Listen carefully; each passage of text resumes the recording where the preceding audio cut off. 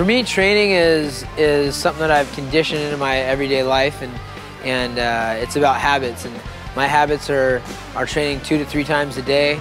Usually start around 9:30 in the morning and end anywhere between 5 and 7:30 at night. And I'm pretty busy throughout the day. We mix in Brazilian Jiu-Jitsu, Muay Thai kickboxing, traditional boxing, traditional wrestling, and everything in between. Training is really everything for these athletes. For Urijah and all the members of Team Alpha Male, it's really more of a lifestyle than an obligation. These guys live, breathe, and eat fighting, and they rarely miss a practice. Training is paramount to the success of any fighter, and these guys have taken it to a new level.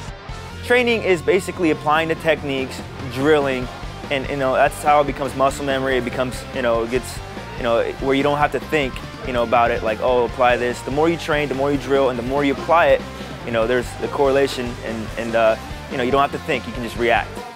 It keeps me sane.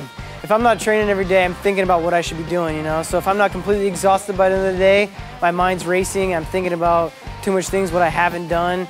So being in shape and being mentally and physically prepared is huge for confidence and just for my mental health in general.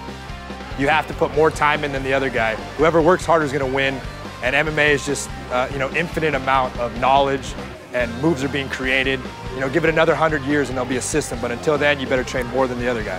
You come in every day and you push through being hurt, you push through being tired, you push through the fatigue, you take your peaks and valleys, and you take your lumps when you have them, and you keep on going, and that's how you build a champion mentality, and that's why training's so important.